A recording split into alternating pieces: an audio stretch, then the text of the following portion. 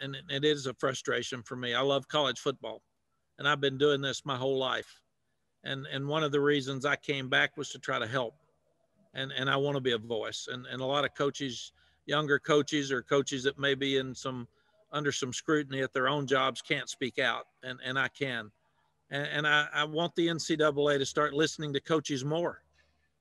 They're not. Sometimes athletics directors are listening to the coach, and then they'll go vote in a manner that the coach doesn't care about.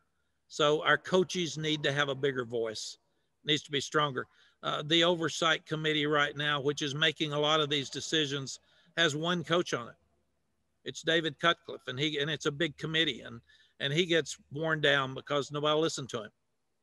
And it's not best for young people if they don't have coaches involved. We've got Todd Berry at the American Football Coaches Association, and Todd's not on any of these committees. They won't listen to him.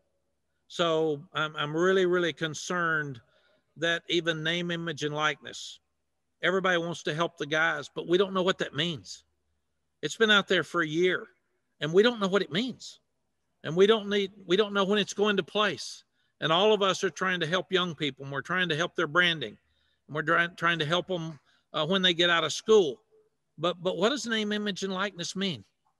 And now it's in the political realm, and it's all over the place. We still don't know what it means. So we're being asked about it.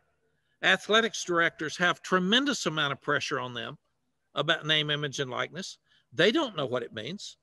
And then the NCAA gives all these kids and all these sports an extra year back while universities and athletics directors are losing money. And we don't even think about that.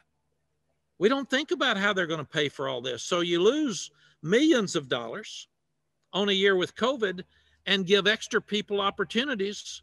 So you're putting pressure now on that athletics director or those coaches to determine we don't have enough money to bring you super seniors back. So the schools with money are going to treat the kids better than the schools that do not. And then I'm passionate. If I had a son or a grandson right now that was in the 22 class, I'd be furious. I'd be raising Cain because it's not fair. It's not fair that maybe you don't have enough money to go to college, and you've worked your whole life to get to a point where you get a scholarship, and now the school can't give you a scholarship because they don't have one. That's not fair. And those young people shouldn't be punished because of a decision we made at the NCAA level for everybody else. And we're still sitting here right now in the middle of April. We don't know how many we can offer, and we're offering scholarships. That's not fair. That's putting coaches in an awful place. We don't know that we can have camps, and that comes up in June. And we're inviting kids to camp. People are paying for their admissions to camp. We don't know if we're going to have it or not. We don't know about summer vacations for coaches. They don't even know if we're going to be out in July or not. Come on, man. Tell us what to do. Talk to us. Ask us questions. And Greg, that's why I think it's time to get a commissioner that would be, the NCAA is involved in so many different facets. They just got through with March Madness. Get us a commissioner that cares about us. Get us somebody that'll listen to our needs, and get us somebody we can talk to and share these frustrations, because nobody at the NCAA level is going to have to talk to that parent about not having a scholarship. I've got to explain to them why their son can't go to college.